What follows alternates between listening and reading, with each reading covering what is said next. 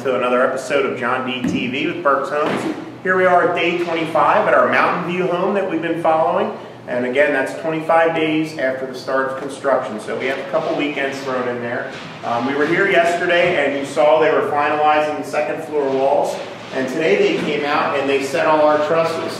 So I just thought I'd show those to you. You can take a look around. You can see we have some bracing in here. Here's some here. It's called stringer bracing and some diagonal. And that's just very similar to the bridging that we put in the floor that I talked about to help tie everything together as one unit. Obviously the OSB sheathing, we use 7/16 inch sheathing with little plywood clips. You can see them up there at the seams. And that helps to hold everything rigid in between the roof trusses.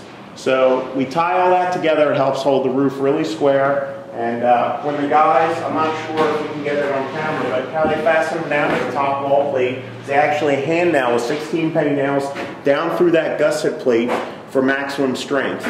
Typically when you would stick frame a roof, you're just toe nailing through the wood and you can have major risks of wood splitting or cracking. You have to add extra straps. But because we have those gusset plates, that gives us some really great additional strength. So they got everything set here. You can see this is a little cathedral room area. This is one of the great things about engineered trusses. You can have any kind of design that's all figured out. And one reason I can point out to you about this engineering is when you have a bonus room such as this over the garage, when we send our plans in to the engineers we use Berks products for this area, when they're laying out these trusses, they can figure out what the weight load is going to be, and it provides great structural integrity here. You can see we have 2x6s for good insulation value and strength, and then everything ties together rather than a stick framing where you're not really sure. This is tied together. This is so much stronger than a stick frame built area. So this is a nice addition over a garage to use this space above your garage here for a bonus room.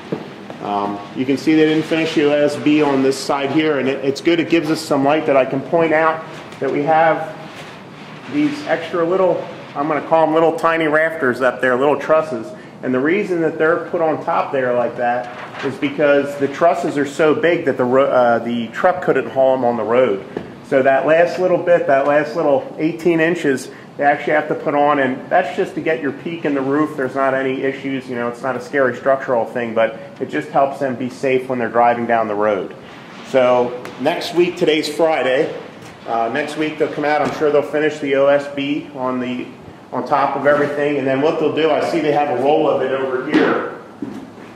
We actually install an ice and water shield along the bottom edge of every roof line that meets a gutter, and what's that going to do is prevent ice damming. As people have experienced in some of the winters, when you have a heavy snow load on your roof or a deep snow load, there's natural heat loss no matter what. There's heat within the roof system just from the sunlight outside, and that insulation, the snow is like insulation. It provides, it keeps the heat from escaping, and actually what happens is the bottom layer of snow can melt and run down, and when it comes out over this soffit area, this isn't a heated area, it freezes and ice can build back up. So this first 3 feet, this is an excellent, it adheses down to the OSB to prevent any water infiltration, and then from there we continue up with the tar paper. So that's a really good thing to have a peace of mind, especially in this Pennsylvania area.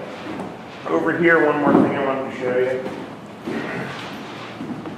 If you take a look out here, you can see our model home, and it's just another great reason to come check us out here at our Mountain View community down outside Morgantown, Pennsylvania.